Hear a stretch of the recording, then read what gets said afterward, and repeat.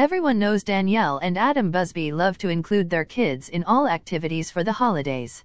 Recently the family took a trip to Santaland in Texas for a holiday-filled adventure. While Danielle Busby said it felt earlier, she was really ready for the holiday season. The holiday celebrations also extend to their fur kids, especially BEAUX. Whenever Adam shares a picture of the family's French bulldog, it gets a lot of attention. BEAUX also has his own Instagram with over 50,000 followers. BEAUX's expression in this newest picture points to his dad taking it too far this time. The whole family loves their sweet puppy. He even takes the girls to school with Adam in the car.